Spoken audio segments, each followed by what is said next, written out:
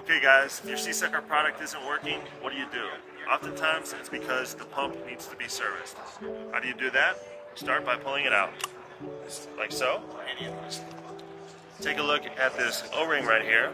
It has some silicone-based lube in it, which you can pick up on SeaSucker.com or at a local hardware store. Take a pea-sized drop, put it on your finger, moisturize this O-ring to make sure that it doesn't dry out and crack. Okay? But what else you want to do is take a finger or a wet paper towel, put it in this empty cartridge, and clean it out. Because you have to think, every single time you pump, you're pulling not only air through this hole, but dirt as well. So you want to clean out these cartridges every so often to make sure they're in tip-top shape.